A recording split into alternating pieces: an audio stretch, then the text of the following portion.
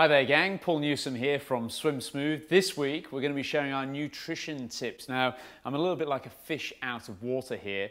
I'm in the kitchen, not my normal foray, and I'm trying to get a little bit Jamie Oliver on you this week.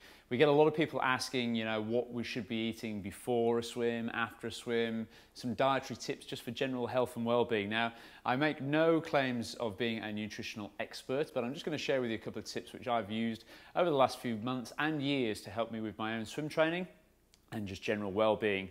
Now, over the last sort of 5 or 6 years, I've spent a lot of time marathon swimming, and for marathon swimming in cold waters, I generally have to put on quite a bit of weight.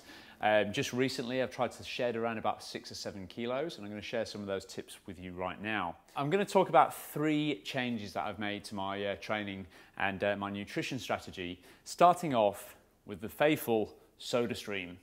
Now, as a kid, I used to be quite partial to a Coca-Cola or Orangeade or what have you, and even up into adulthood, I thought, how bad is it to really have some of those sugary, fizzy drinks?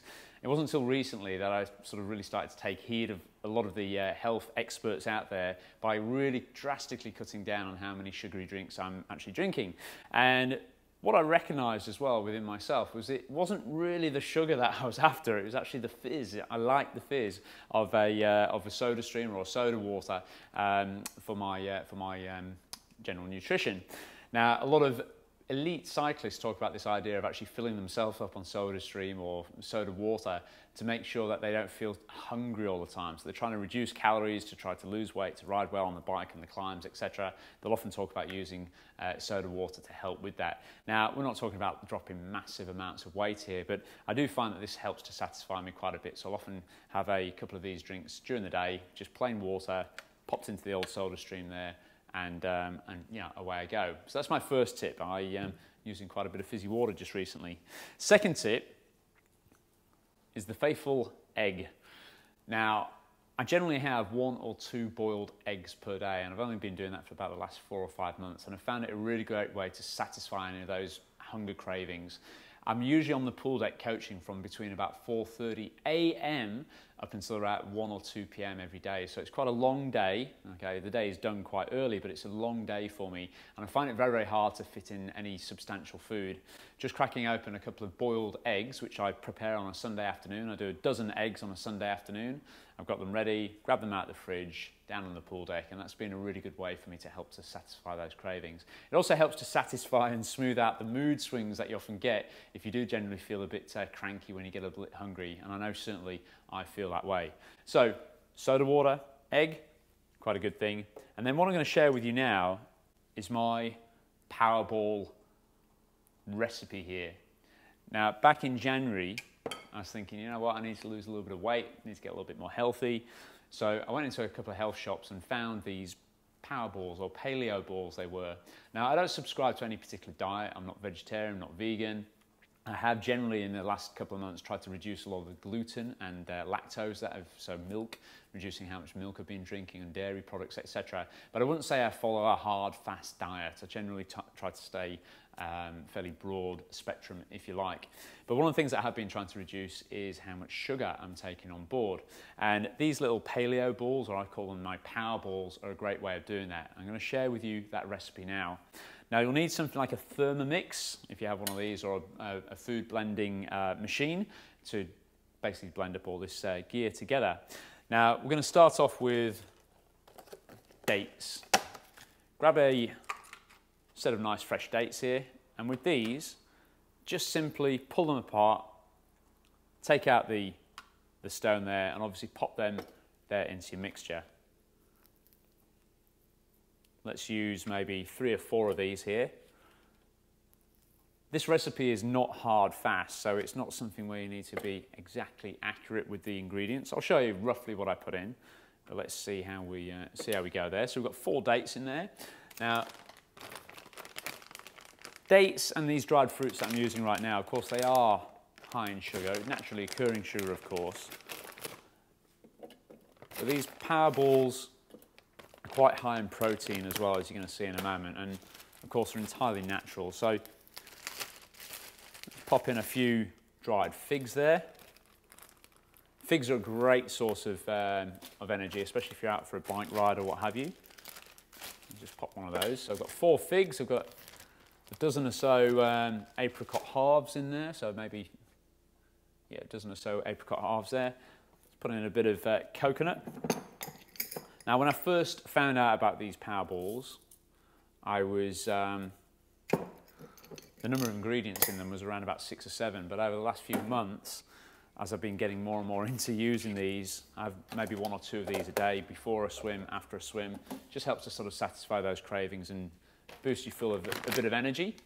So the ingredients originally were about 6 or 7. As you can see here, I've got about 12 or even 15 products that I tend to put in. You can mix and match and just find your own happy halfway, but it's a great little snack. So here we've got some craisins, some dried cranberries. So cranberries, got the desiccated coconut in there as well. Let's put in a handful of almonds.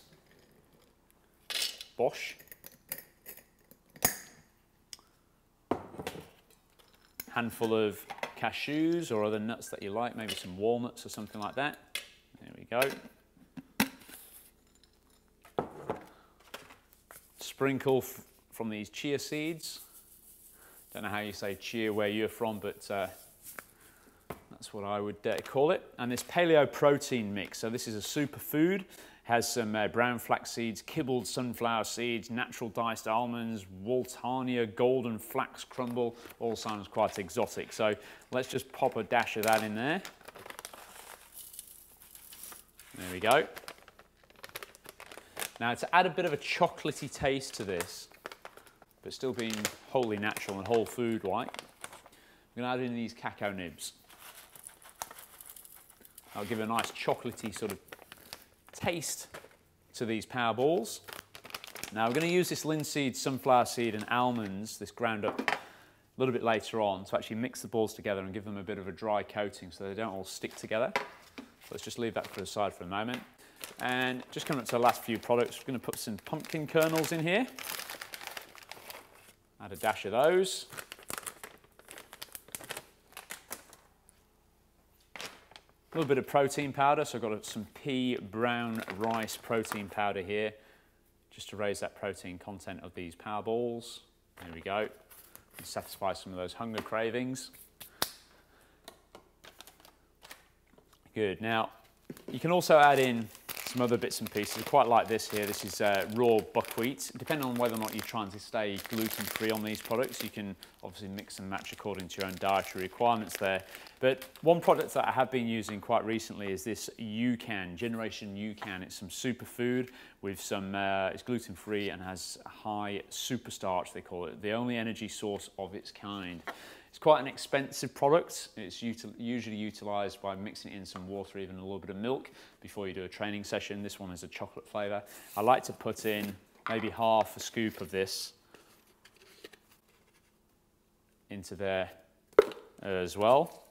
And that creates a very nice, satisfying taste. And just thinking about some of the other products that I generally use for my racing. When I won the Manhattan Island Marathon swim, this product 32 GI was all the rage over here. It's a low GI energy drink, so it helps us, again, to sort of sustain energy over a long period, as opposed to getting those horrible spikes and then the big drop-offs. So that's a great product. I love to utilise that even when I'm racing these days.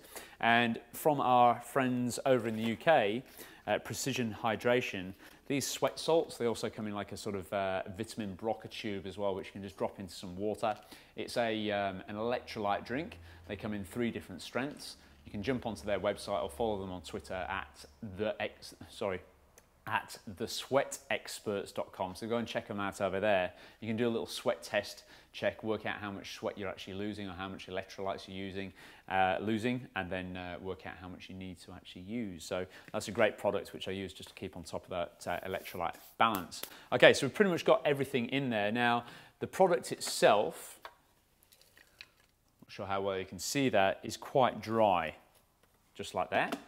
So in order for this mix to actually all combine together, it's well worth your while popping in a little bit of coconut oil in here. So the coconut oil will just help to combine the product together. And now, if I put my lid on, Now this takes a little bit of trial and error. You notice how I haven't been that strict about how many ingredients or exactly how many teaspoons I've put in here and there. So I'm going to blend this now for 1 minute. It's going to be very, very loud. Blend it for 1 minute on maximum power here on the Thermomix. And after that minute, I'll take it out and take a look at it. We're looking for something like this, approximating this look. Okay, so here we go. It'd help if I turned it on first. Jamie Oliver, I am not. Okay, we're good.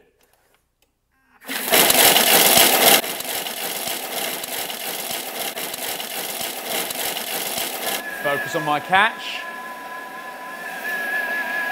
It's amazing what you can do in the kitchen to help you improve your swimming. Okay, here we go. Done, 1 minute. Perfect, this looks awesome.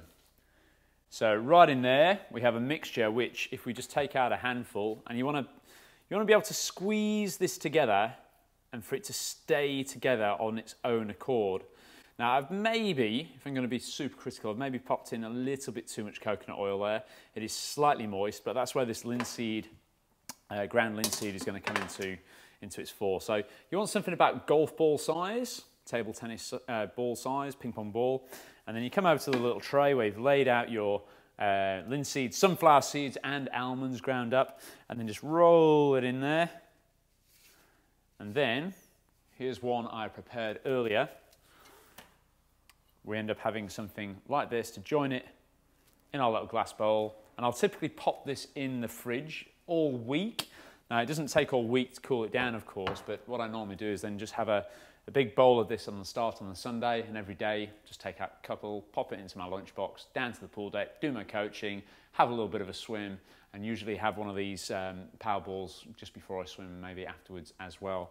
And that, combined with my boiled egg, and some fizzy water are the 3 things that I've changed in my own diet in the last few months. I've trimmed down a little bit here, hopefully, and also just feeling generally a lot better, being able to sort of satisfy those blood sugar cravings. So, like I say, I'm no nutritional expert, but I'm hoping for your own swimming benefit, this has been useful. Let us know how you get on.